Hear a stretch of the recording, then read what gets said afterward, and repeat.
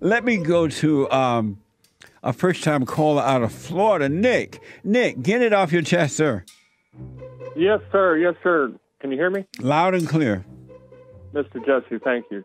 You're welcome. First, I wanted to say, every time I hear that a guy is complaining or whining or just doing something that's not right, he's being beta.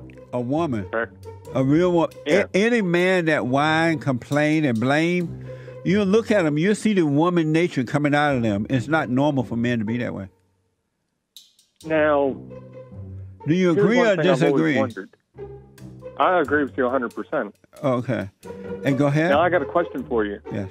Now, everybody says that money is the root of all evil. Now, no. could it be that maybe after Eve ate of the apple, maybe it became the fact that the woman became the root of all evil? And we just don't see that? After the woman ate and the apple? We should be maybe focusing on... What's that? You said after she ate the apple? Yes, sir. So you want to know once she ate the apple, is she the evil one? Because it seems like everything that we do by dressing fancy, buying big expensive cars, trying to show that we have wealth, it's all to try to attract a female. It is. What happened was, before Eve was created from man by God, Adam had a relationship with his father, and Adam knew the truth. He lived the truth. He was of the truth, and he didn't know the lie. So he only knew the truth from his father. Then God decided, you know what? You need a woman. And so you have some babies. And so he created... So would we have been better off without it? Well, I'll tell you that in a minute. Good question. So he created Eve, and Eve knew the truth that came from her husband. She didn't know the lie at the time. She knew the truth. She loved her husband who loved his father. And then one day Satan came along. Hey, Eve, why you listen to that man?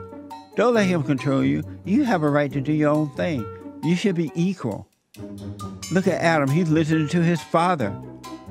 And what kind of man listens to his father? You should do your own thing. He tried it with Adam, but it didn't work. Satan did.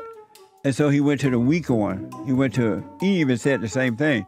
Why don't you be your own woman? Your body, your choice. You can do what you want. You can be equal. And finally, she believed it. And she went and told Adam, you know what? I met old serpent out there today. He told me I can be free and I can be this and that.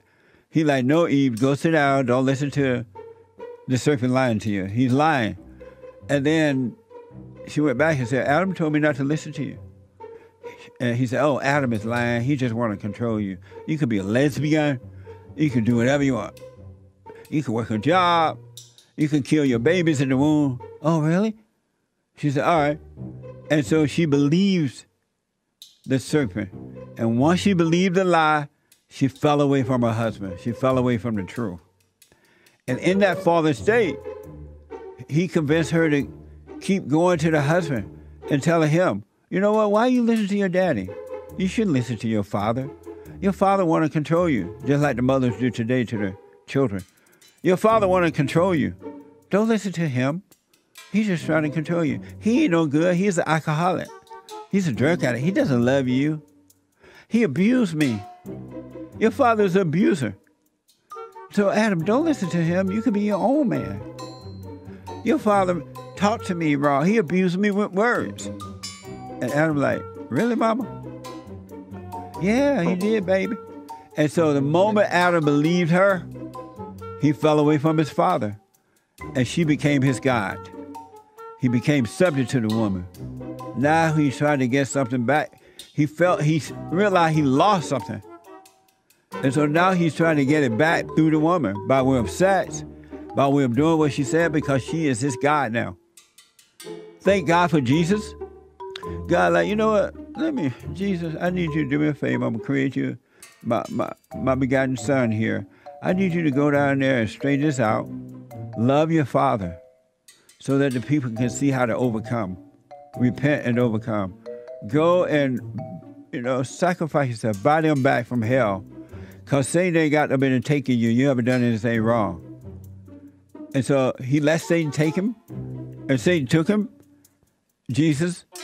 And by taking him wrongfully, Jesus was able to buy us back. Because Satan had no been touching Jesus. And so now, when you love the Son, through the Son, you love the Father. You have a way to overcome the woman being your God. By realizing you're wrong and forgive that woman for turning you away from your Father and love your Father, you'll be fine. Amen.